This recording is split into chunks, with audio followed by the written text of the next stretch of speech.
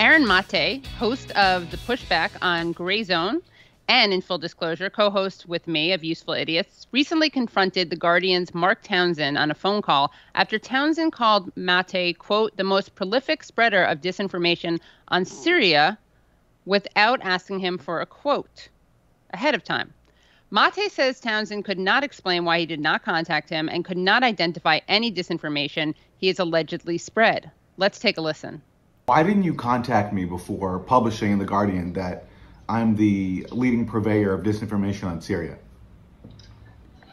That was in a report we were reporting on. I think you got an email anyway regarding if you wanted to talk about it. No, I didn't get an email. You can do that. Oh, well, I did send an email and I got your auto reply, so I'm calling you now. And also, can you tell me why you also, so can you also tell me why you didn't identify a single piece of disinformation that I've spread?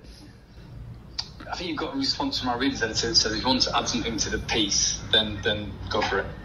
I did not actually get a response. No, I didn't. You'll get one soon. So will you not explain, Mark, why you didn't contact me and why you didn't name a single piece of disinformation that I've allegedly spread? I mean, it's pretty simple. Can you explain that for me?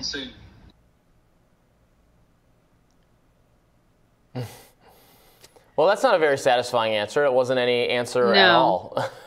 No, and it goes on, and it's funny. At one point, Mark Townsend's like, why are you doing this?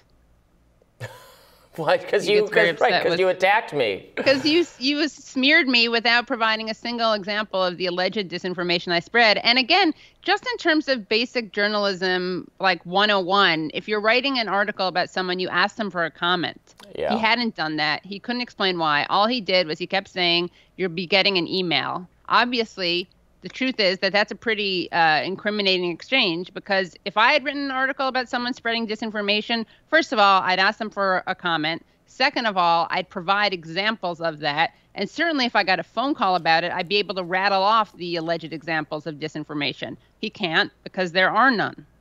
Right, and it's correct to emphasize that it really is standard journalism practice to at least try to reach out to the person. In this day and age, maybe you don't have to give them like a week to respond or something, but you have to at least send an email or a DM or a phone call before the piece goes live, at a reasonable hour, give some time for response. I don't know how many times it's happened where I've criticized someone and then they've been like, well, why didn't you even reach out to me? And I'm like, I did reach out to you. I'm like, well, fine. Yeah, that's why right. And that's why all these pieces say, he was reached out for comment, didn't reply, right? You're just covering your butt, basically. But I think in a way it was helpful because it just shows how unserious this journalism is. And what's hilarious is that Mark Townsend himself was upset. He wrote an article about the British Home Office, and the British Home Office tweeted about him. And he was like, it's his pinned tweet, actually. He's like, why didn't you contact me before writing this tweet? That's amazing. So if you're tweeting about him, you better get a comment. But if he's writing an article about you, don't expect the same courtesy. Right. Was he accusing Aaron of, is it misinformation or disinformation, right? Because now I'm coming to understand that usually, actually Ryan Grimm helped explain this yesterday in the show, disinformation and misinformation sound like the same thing, but what people actually mean by disinformation often, so a naive person probably rightly assumes that means just more false information, but this new kind of media reporting, the disinformation experts are using it in a very confusing way to mean information that just comes from some source that they don't trust or don't align with or think is wrong, ideologically. But that the underlying information might be true, which is confusing to people. And I would argue they're being deliberately confusing to disguise the fact that this is genuine information. Right. Yeah. So it says campaign. The headline, which, by the way, Townsend had to change because, again, speaking to the journalistic integrity of this piece, they had to change it because it was unfounded. It was originally saying something like they worked for Russia, and then they had to change that because they didn't have any proof of that. So again, from out of the gate, it was a libelous piece. But it says network of Syria conspiracy theorists identified. Campaign disseminating disinformation sent thousands of tweets, often targeting the white helmets. And this is another example of how people weaponize conspiracy theories. all you have to do is say that someone's a conspiracy theorist or perpetuating a conspiracy theory. There's no evidence of it. You just get to say that. And then people don't want to look like they're being conspiracy theorists by just saying, where's the evidence? Right. So it's a really great way to kind of stifle discussion and make you look like the crazy person if you dare to say, where's the evidence? I think a lot of people honestly self-censor. There are probably a lot of people who either self-censor or they've convinced themselves that anything called conspiracy theory or anything called propaganda is that. And of course, this is the propaganda. And it's in many ways, it's the scariest form of propaganda because it presents itself as free of ideology, as just reporting the facts. And this is a reported article. This is not an op-ed. And they're saying you're a conspiracy theorist, you know, you're spreading disinformation, but what they actually, the thrust of that actual criticism is you are saying something that, or you're sharing information that it maybe is in the national security interest of Russia to be shared. Not that the information is wrong, not that it's crazy, just that the source has some sympathy or somehow is aligned with Russia. That's actually what they mean. Or could be used, right? Yeah. And in this case, it's Syria. And the irony is that they're saying he's a conspiracy theorist. Aaron's entire reporting on this is based on leaked documents, that were leaked by whistleblowers for the OPCW, the Chemical Weapons Organization. So again, you may find it inconvenient, but sadly, leaked documents don't really lie. Yeah.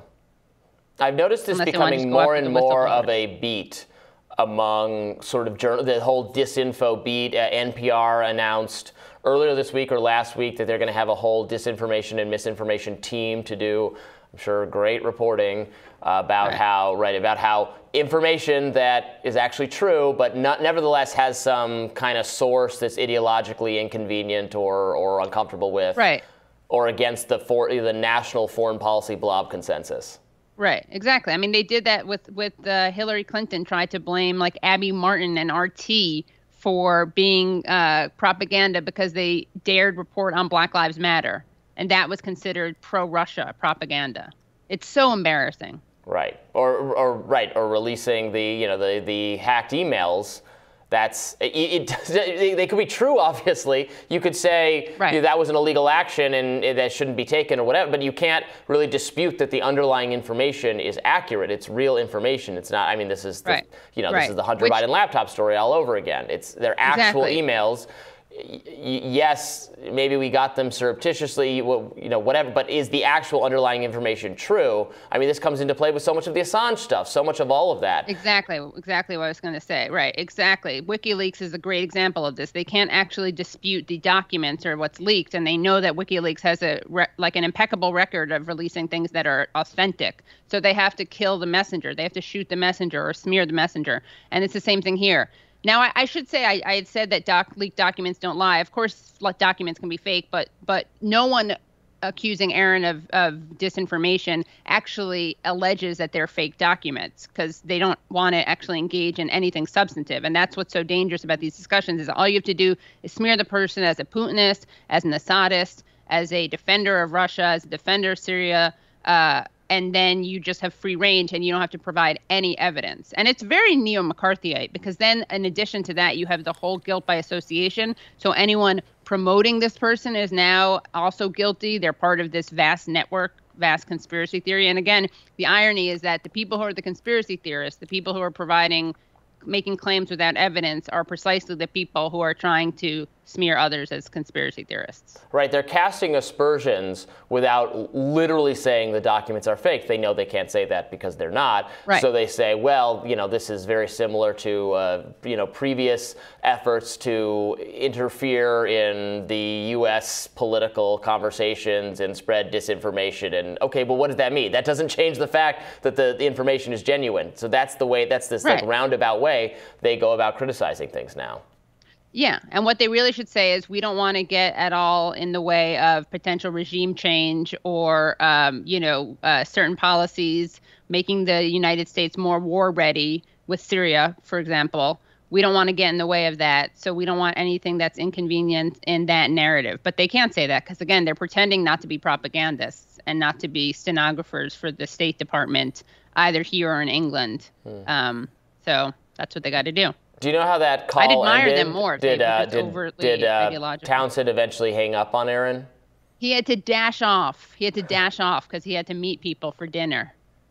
Wow. And all he did was say again and again, you should be getting an email about it. And now, of course, if I wrote something about someone, they called me up, I'd be like, oh, yeah, this is an example of what I was talking about. But to be fair, I would have put that in the piece. So it's a bit of a counterfactual. He cold called him, right? He didn't know he was about, Townsend didn't know he was about to get a call from Aaron. He just answered that's also why you don't just answer random phone calls from people from numbers you don't have in your phone.